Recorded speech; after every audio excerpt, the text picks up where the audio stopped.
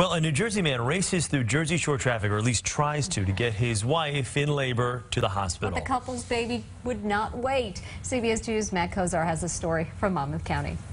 At 7 pounds 13 ounces, Bella Rosa Budd is a quiet, gentle, healthy baby. But she entered this world with a bang in the front seat of the family car Saturday night in Seabright.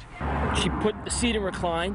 She took her pants off, and I saw the baby's head. I'm like, oh my goodness. Trevor Budd was trying to get his wife to the hospital, which is 6 miles down Ocean Avenue. But on a Saturday night with traffic, well, the baby wasn't going to wait. So he stopped right here and yelled for help.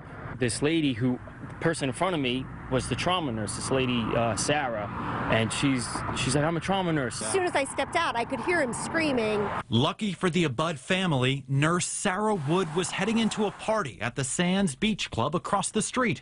When she heard the 23-year-old yelling, she rushed over to help. The baby's head and shoulders were out. One more push, the baby was out. A few seconds later, she started crying, and with that, I could hear Trevor behind me. He was completely panicked. Lauren Kammerer, who works at the club, is an EMT who also ran over. She spoke to us via Skype. We were really, teamwork. Like, I got mom, you got baby, and then it was like, okay, we're going to do whatever we need to do to make sure they both get, on the stretcher and to the hospital. The ambulance rushed baby Bella and her mother to the hospital. We kept everything together until the ambulance came with the OB bag that had all the clamps and everything, and then Trevor was able to cut the cord. I can't express how thankful I am, both of them. Gratitude for helping a stranger in a time of need. In Seabright, New Jersey, Matt Kozar, CBS 2 News. And all are doing fine. Apparently, the tougher job wasn't delivering the baby, it was keeping Trevor calm.